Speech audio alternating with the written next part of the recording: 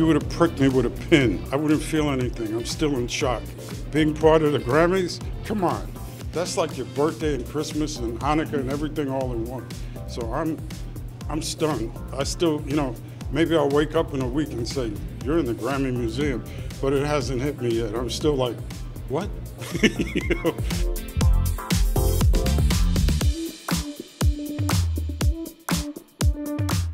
Ernie made all of us know, like, you know, he was more than just somebody that worked for the press, and he was like truly like a part of the culture.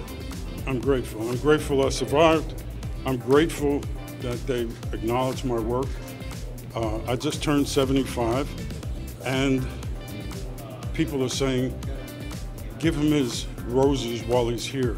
And trust me, that's how I feel. This community, what was most important for us to be here was to provide an opportunity for people to come and experience, learn about music, learn about culture, and celebrate a month like this, like Black Music Month, and learn how impactful this music has been to all of us, to all of our lives. I always say these people not only made the soundtrack of their times, but they made the soundtrack of all of our lifetimes as well. So it's great to share it with especially young people in the area.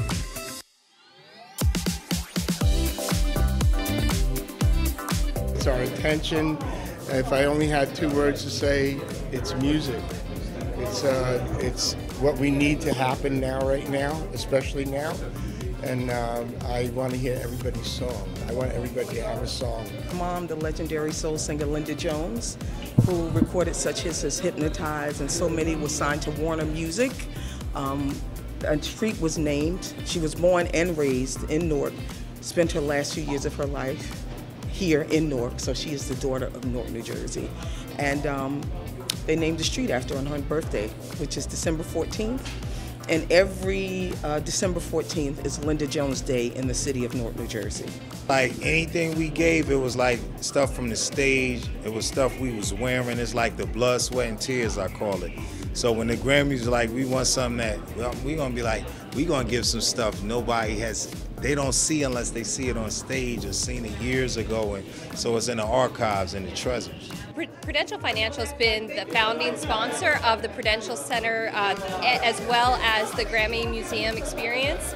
We've been in the city for 150 years. This is our headquarters city, and we strongly support the arts and cultural sector in Newark, and we are thrilled that the Grammy Museum is here in the city. The Grammy Museum offers an opportunity for our young people to learn about the rich history of artists from the city of Newark and the surrounding area in New Jersey. First of all, the fact that of all the places they could have put a Grammy Museum, they picked New Jersey, which they should, and of course the Prudential Center. And the reason really is the partnership that they have with Harris Blitzer Sports and Entertainment, the owners of the Devils and the Prudential Center. It's amazing that we have this here. New Jersey deserves it. We have a lot of Grammy Award winners here. People don't realize it, and a lot of stars from here. So it's great to be able to share their stories with so many people in this area.